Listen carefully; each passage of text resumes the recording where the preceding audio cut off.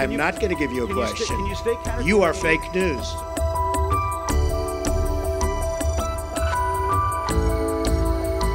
As long as you and I are alive, there will be newspapers, there will be magazines.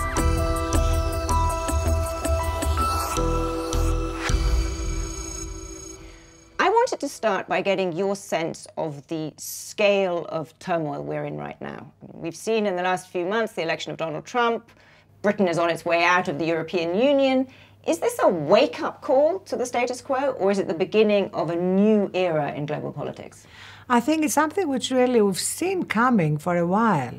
I mean, how many conferences have you been at with titles like The Need for Inclusive Capitalism or Just Capitalism or The Growing Dangers of Growing Income Inequalities? You're perhaps the quintessential insider-outsider. You were born in Greece, you're outside the US, you've moved from one side of the political spectrum to the other. I still have my accent. You still have your accent, but now, I think you're the consummate insider. Do you think, you know both sides of this, do you think that the US in particular, but the Western world broadly, is going to be able to come up with the kind of agenda that's needed? Well, I'm a congenital optimist, both because I'm Greek and as an immigrant to the United States. I think we will, but it all depends on how wise our leaders are going to be. And if you think of it, we're drowning in data and starved for wisdom. And if you look at the leaders of the past, there was a lot more time for reflection. I mean, one of my favorite stories is FDR, being pressured by Churchill to enter the war at a time when the American public was dead against it. And what did he do? He did something which would be unheard of today. He took 10 days off on a naval ship to think and reflect. Can you imagine? Can you imagine anyone announcing, I'm taking 10 days off to reflect? But he came back with what was regarded as his political masterpiece, the Land Lease Program, that allowed him to sell entering the war to the American public, which basically changed the course of history. So I think right now there is this incredible gap between what we know we need to do and what we are doing and what we have been doing for years. And this gap can only be bridged by wise leaders.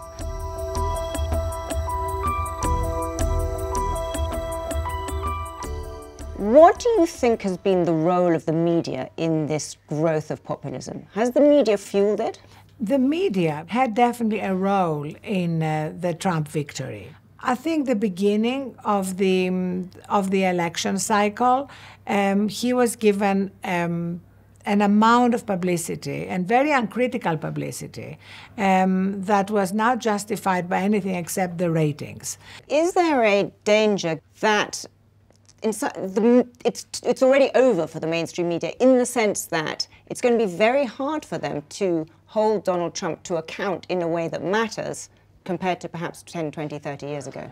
Right now, I think mainstream media have an even greater responsibility not to publish news that they have not verified, especially during the next 4 years, when there are going to be plenty of legitimate reasons for the media to criticize Trump, to criticize him for things that are not real. It's going to be very delegitimizing. But let's talk about what happens going forward. Donald Trump has a direct connection to, 17 million people on Twitter, many more through Facebook.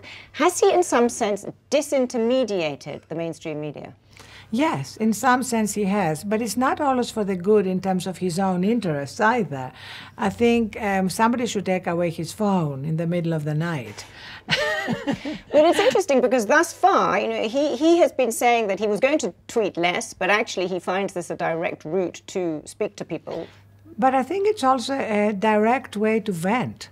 I mean, he takes the bait. One of the other phenomena that we're seeing a lot of is this, quote, disdain for experts. In some sense, the disdain for experts is as important or as part of the public discussion now as the disdain for the media. People gravitate to the opinions they like rather than wanting to be challenged, or too many people are. So do you think that we can really get back to a world where there is one single view that was the sort of mainstream view?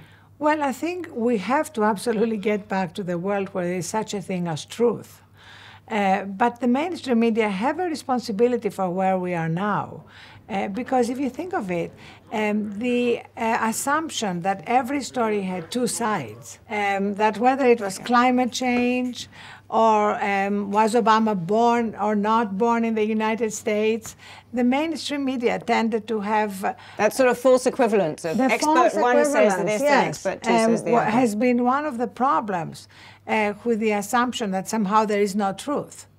Arianna Huffington, thank you very much. Thank you.